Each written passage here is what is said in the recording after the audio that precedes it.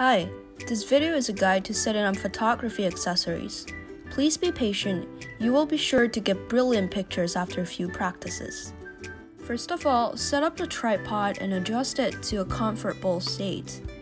Next, mount the L bracket on the tripod. Find the inside hole, align it with the top platform of the tripod and tighten it.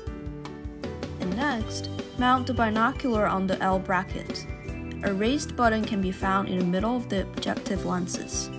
Unscrew its nuts, you can find a hole here. Align the hole with the screw at the top of the L bracket and tighten them together by twisting the knob at the bracket. Then let's adjust the binocular. Remove the covers of objective lens and eyepiece. Don't forget to twist the eye cups down.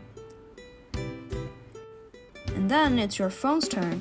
If there are more than one camera on your phone, you are supposed to find the primary camera first. The screen will be dark when you are covering the primary one. Now, you can mount the phone adapter on your phone. Force the phone adapter open and place it on the back of your phone. After that, align the ring hole of the adapter with the primary camera and tighten the knob on the back of the phone to hold it in place. Next step, mount the phone adapter on the binocular and press firmly on the phone screen to attach the phone adapter to the eyepiece.